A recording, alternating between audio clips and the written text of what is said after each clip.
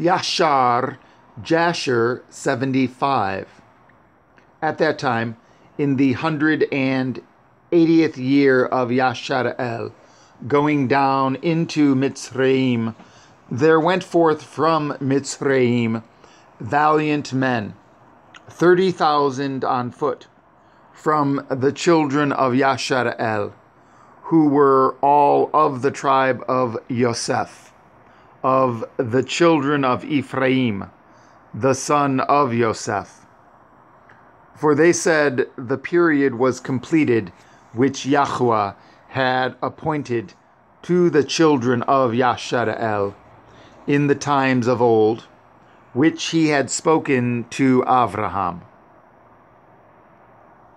And these men girded themselves, and they put each man his sword at his side, and every man his armor upon him, and they trusted to their strength, and they went out together from Mitzrayim with a mighty hand.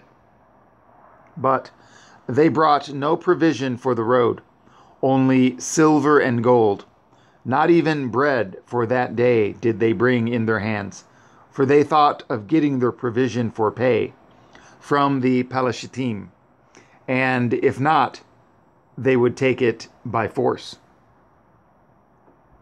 And these men were very mighty and valiant men.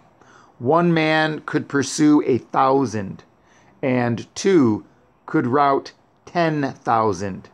So they trusted to their strength and went together as they were.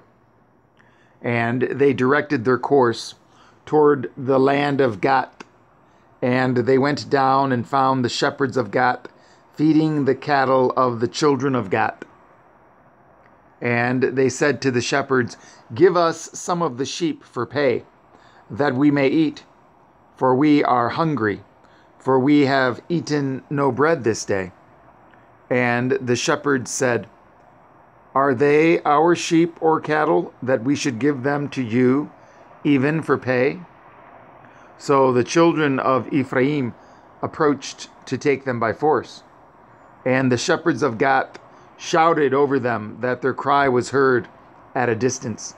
So all the children of Gat went out to them.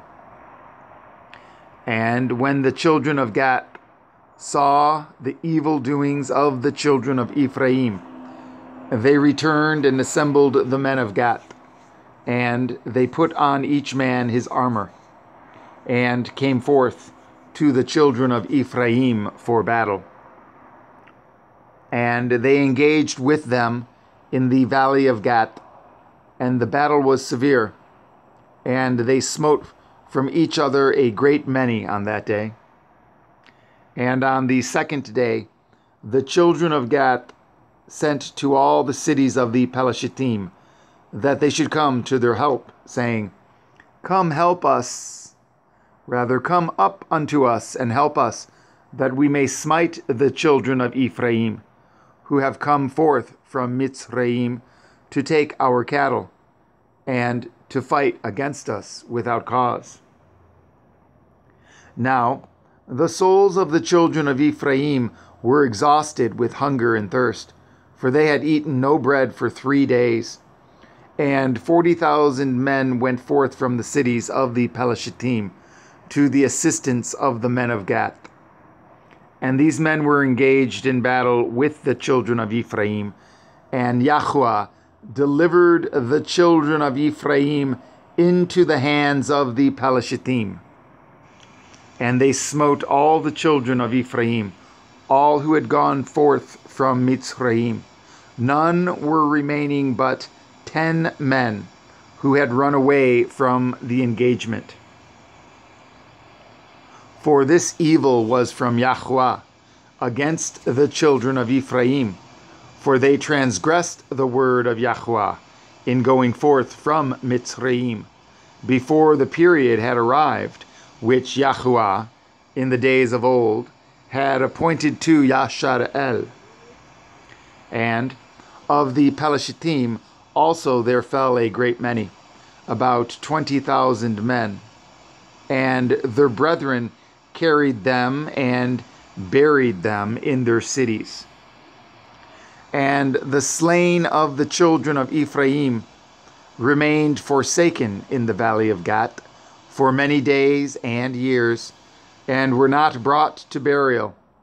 And the valley was filled with men's bones.